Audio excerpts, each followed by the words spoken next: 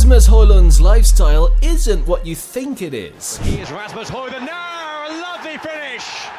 Rasmus Hojlund on his 21st birthday.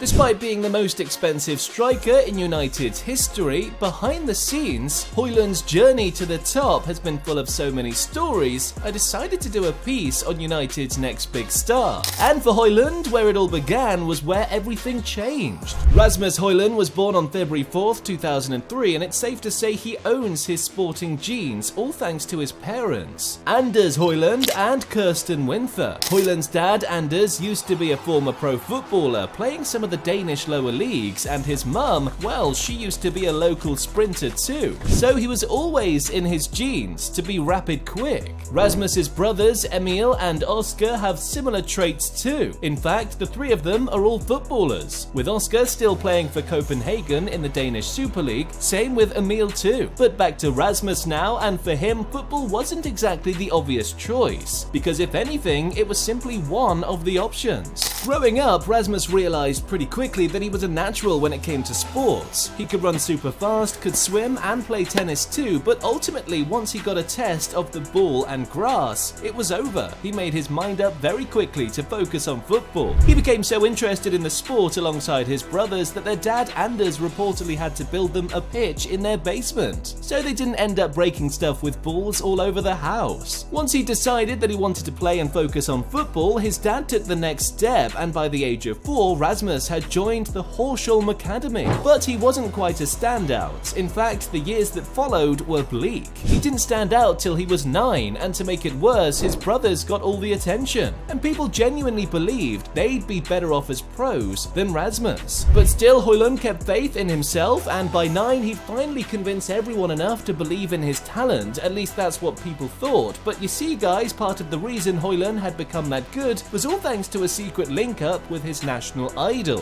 Niklas Bentner, the Lord himself. Just like every other Danish kid growing up, Hojlund too wanted to hit the same heights Bentner had done in the Premier League with Arsenal and the national team. So when he realized that Bentner was in town, in Helsingborg, Hojlund became attached to him, following him everywhere, and learning off a seasoned pro like that, it was bound to have positive effects on him. And pretty soon, Hojlund went from forgotten prospect to firing on all cylinders, and becoming one of the most talked about kids in the city. At this point, it had become clear Hojlund was ready to make the next big steps in his career. So from Horsham, he moved to Brondley in 2015, impressing there as well. But where Hojlund's career really kicked off was when he turned 13, because at this point, he'd become so good that he'd attracted the interest of the biggest club in the country, Copenhagen. They were so huge that back when Hojlund was still in his early years as a little kid, his dad used to take him and his brothers to go watch their games, and Hojlund fell so much in love with the club that he had goals won one day following for a team as big as Copenhagen. In 2022, Hojlund made this dream a reality. He signed a pro contract with the club, now 17, but it's safe to say looking back now, the experience here wasn't what he thought it'd be. In his first season, Hojlund made only 4 league appearances all season long. The reason for that was because the dude he was in direct competition with, Jonas Wind, well, he was on smoke. He'd scored 15 goals that campaign, and simply there was no way Hojlund was going to bench him. In his second season though, things started looking a bit better for Hojlund, because at this point he'd started getting more minutes, and his total tally for Copenhagen now stood at 5 goals in 32 games. And it looked like this increase in minutes and form was gonna pay off, because the dude Hojlund was in direct competition with, Jonas Wind.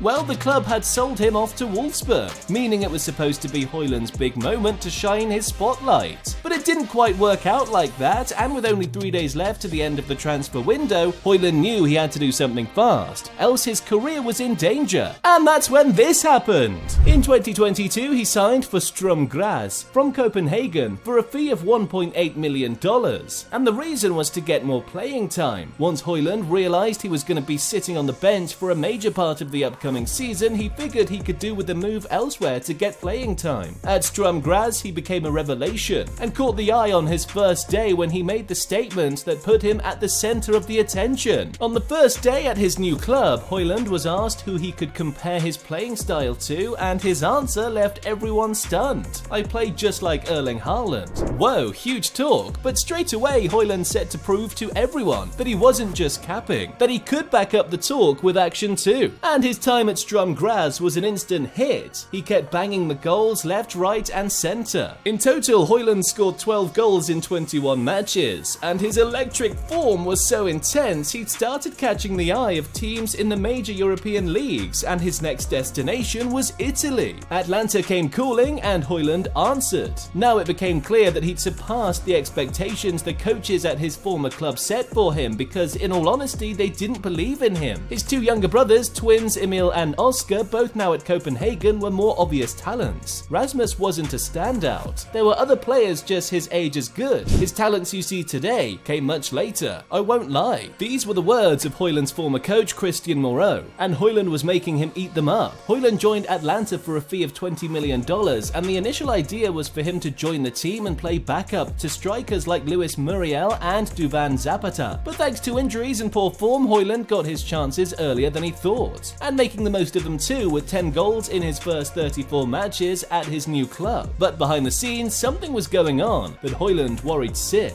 His new coach, Gianpiero Gasperini, wasn't exactly the most friendly coach you'd ever see. The thing is, Gasperini was trying to turn Hojlund into his idea of a man by all means. See, because he was still new and didn't know his way round, Hojlund preferred to link up with his fellow Danish international, Joachim Mæhle, who was also at Atlanta, and the two of them would head on to team training from there until Gasperini said no. Banned them from carpooling. Hojlund wanted to see the funny side of it, and so did Mæhle too, until Gasperini struck again, and this time he did something worse. I can't even say this out loud, guys, so I'd have to keep it hush. You didn't hear this from me, but Gasperini attempted to ban Hojlund from subscribing to Mr. Football. Crazy! Hojlund immediately resisted, forcing his way to hit that subscribe button, and at this point, it was clear he wasn't exactly comfortable at his new club. But for the national team, it was different, because he wasn't just finding happiness here, he found love too. Hojlund had now become so good that he was fulfilling another one of his early childhood dreams, playing for the Danish national team, and he wasted no time in kicking it too, because in his first official start for Denmark against Finland, he stole the show. A superb hat-trick. It didn't just end there too, because after the game, Hojlund was taking more than match balls home. He was puckering up too. Of course, he'd bagged a girlfriend along with his match balls. A certified bagsman now. Hojlund's woman, Laura Rod, is as stunning as they come. She met Hojlund months before his move to Atlanta, and it was love at first sight. Laura's been on Hojlund's side ever since, shuffling between her native city in Denmark and Bergamo just to make time to see her man. The two of them regularly upload pictures and videos of trips, vacations, and dinner dates. Ladies, back off, he's got a woman now. Back to the football, and Hojlund was still trying to assess his first season at the club when he heard the rumour mill spin again. Only this time what he was seeing was way beyond his wildest dreams. Manchester United? No freaking way. See guys, for weeks that summer, United was involved in a confusing situation. Earlier in the year, they'd lost Cristiano Ronaldo to Al Nassr, meaning the club needed a new striker that was going to fill the gap needed at the club. So they turned all their attention to Harry Kane, and for large parts of the summer, it looked like Kane was all set for a move to United too.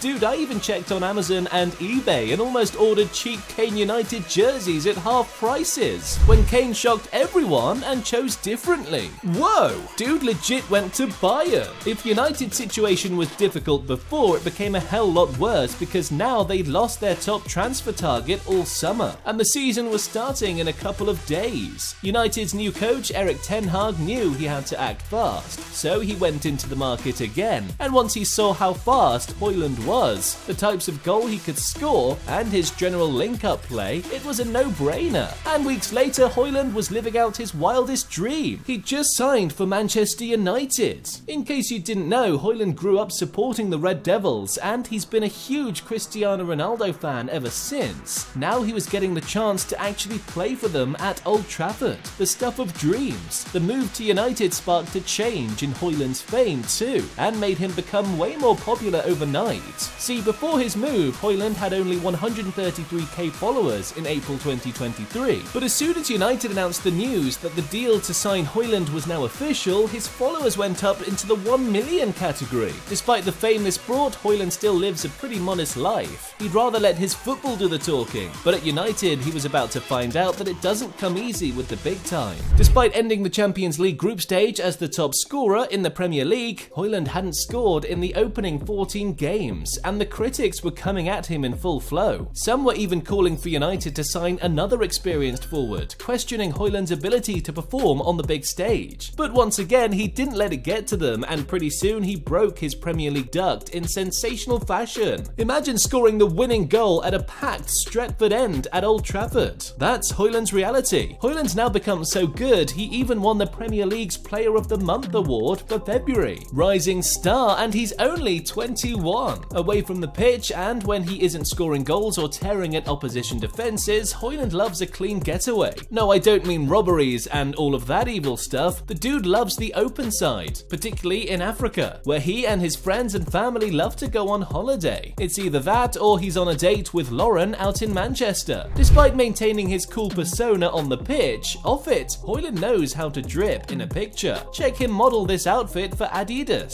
Scandinavian cold. When it comes to his car collection, Hojlund prefers to keep the gas for this one on a low, really low. He keeps the cars in check, and the only ride he's ever been publicly seen with is this limited edition Mercedes edition, a multi-purpose RV edition. Still, on his personal life, in terms of the drip game and the fashion, Hojlund has no tattoos, probably because he'd rather people focus on his art on the pitch than off it. When it comes to his crib, it's believed that Hojlund stays in a modest apartment in the city close to the Carrington training area, so he's never late for training. I doubt if that'll happen anytime soon though, because Hojlund himself admitted that he's in a close group with a couple of the United youngsters, like Alejandro Garnacho, who are always checking on each other and trying to help each other grow. Rasmus is set for the big time. He's a different breed. He loves to keep everything simple, from the haircuts to the fashion sense. It's not like he can't afford it, because on a closer inspection, Hojlund is on an 85k a week salary at Manchester United. And seeing as he keeps everything low profile and has no crazy spendings, the salary's decent. His weekly wage at United isn't the only source of income coming in. Recently, Hojlund's been spotted wearing some crazy new Nike releases, indicating that he's got a boot deal with the mega brand in the bag. It's clear that in a couple of years, Hojlund's going to move from the modest teenager United sign at the start of the season, eager to prove a point, to perhaps becoming a household name, like his biggest United idol, Cristiano Ronaldo. Ronaldo at United needs no introduction, and the legendary goals he scored early on are part of the reason new breed players like Hojlund look up to him and try to copy the stuff he did. Hojlund's a huge CR7 fanboy, but don't take it from me. Check his ex. Proof. Just like Hojlund, another English Premier League star has been tearing it in the league and Europe this season. Arsenal's little red chili, Bukayo Saka, and his lifestyle will leave you stunned. From luxury cars to a crazy crib, a super expensive sponsorship deal, and the supermodel girlfriend who's incredibly beautiful. Click the next video to find out about Bukayo Saka's lifestyle.